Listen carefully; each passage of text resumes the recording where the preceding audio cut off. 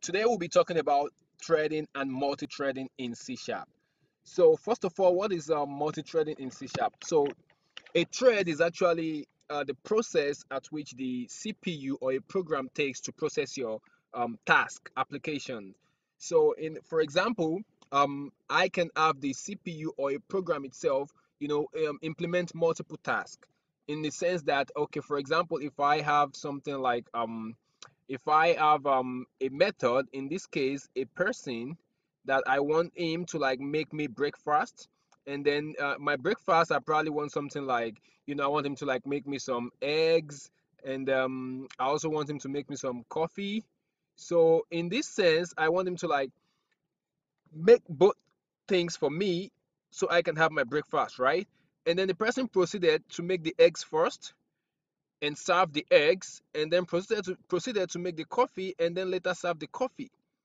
So that means he cannot make both eggs and coffee at the same time, right? He has to make one first, then serve it, then make the other one, then serve it, right? That is synchronous process. So one process depends on the other. The coffee cannot be made until the eggs is done, right?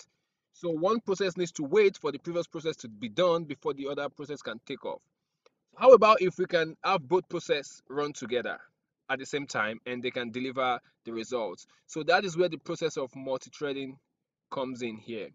So, but before we dive into the multi-threading code, I would like to show the regular synchronous programming we have always been doing, which is the regular programming before the idea of multi-threading will make sense. So going into the code, let me see. I will try to create a function here. Let me call that okay, void make eggs function. Okay, so this is, I'm employing this function here to make egg, right? Then I can say I want maybe like I want 5 eggs. Okay, let's iterate through that. Int I equal to 1, I is less than 6, I plus plus, right? Okay, then I want him to like console print out the eggs that is being made. Hmm. Okay.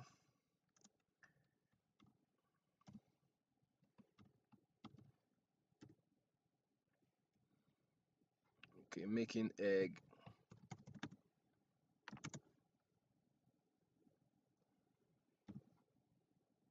Okay. Then right after that, it should write another message that the eggs are made rather.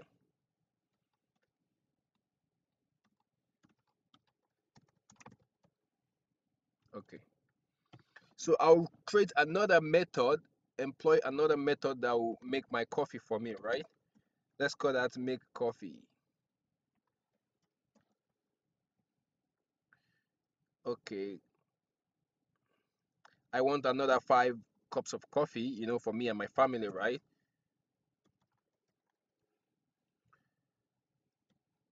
Okay, coffee is made.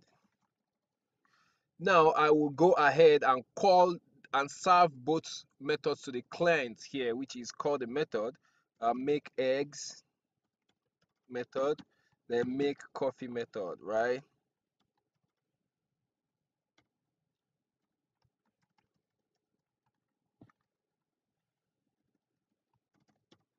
So if I call this method, if I call these two functions now, first of all, it will go ahead and call the make eggs first, execute everything I have in the make eggs. Then once that is done, it will go ahead and call the make coffee, then execute everything and serve it. So if we put a debugger on that and we start it, okay, let's even just run it and see what results we have.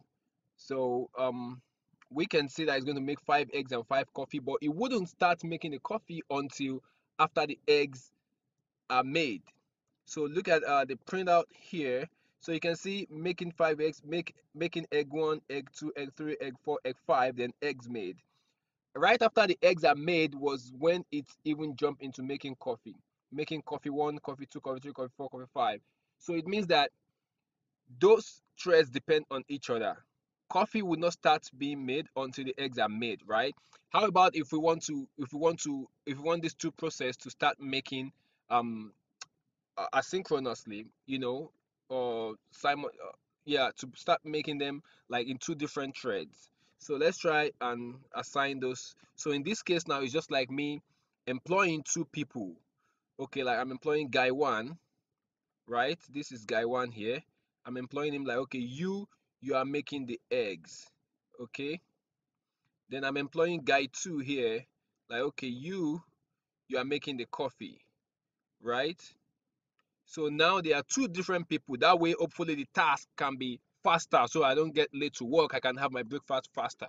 So the process of making eggs does not delay the process of making coffee. Both processes are running on their separate threads. So in this case, what I'll just do here is I'll cancel this two method here, and I'll just create a thread object. Let me say thread egg maker. Okay.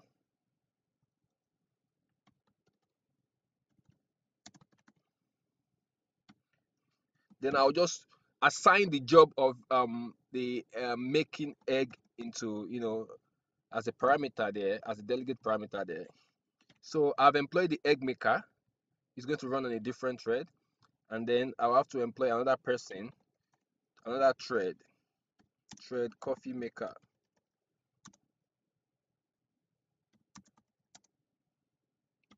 Then I assign the job.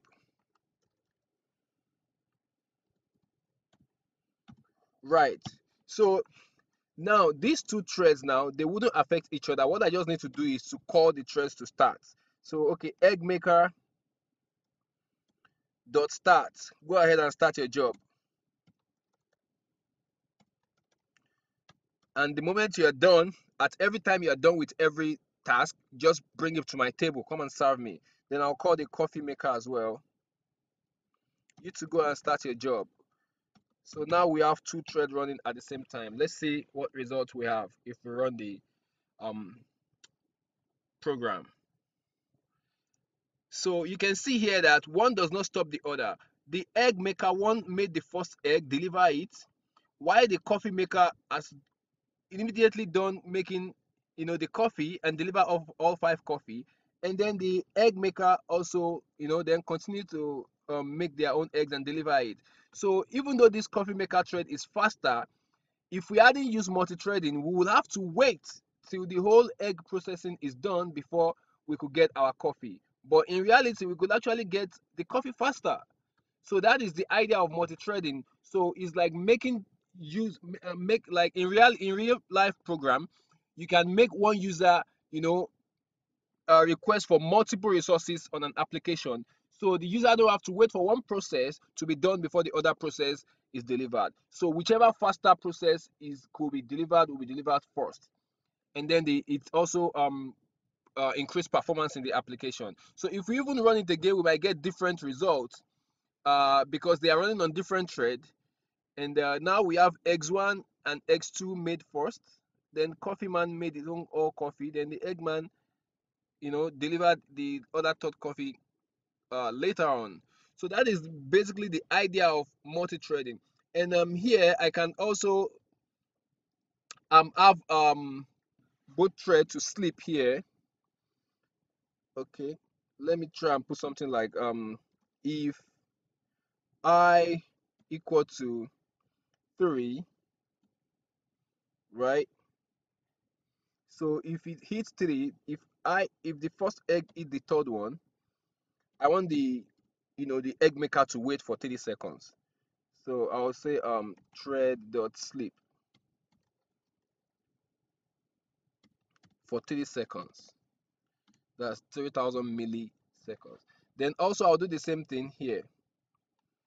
That if the coffee maker if the coffee maker is on the second coffee already, then the thread should also sleep for 30 seconds. So we'll see what results we get there. Now you can see that, right? The first egg maker Okay, let me try and put something like 10 seconds so you can have time to like see what exactly I'm talking about. Okay, here as well. So now I'm going to run it. And I'm having this operation delay for 10 seconds here, the moment it hits the second coffee cup. And I'm having this operation delay for 10 seconds the moment it hits the third egg. So let's run it and see what we have. So the first egg and second egg and third egg is done. So it's going, this is waiting for 10 seconds. The first coffee and second coffee is done, it's waiting for another 10 seconds, right? Then the eggs completed and eggs made, and coffee completed, coffee made. So these are the idea of multi-threading. It's a way of manipulating multiple processes to run at the same time, so one of them don't have to wait for the other before they execute their um operations. But there's still one problem about this right programming. So one thing is that now that I'm employing two threads, now I'm using more memories because I'm creating two threads in one CPU, right? That is more workload on the CPU. Fine, it might deliver faster, but memory wise, it's putting a lot of work on the CPU. Have you considered that we can actually go back to the traditional way that we did it initially, which is before we actually use the thread, before we even actually introduce the multi-threading?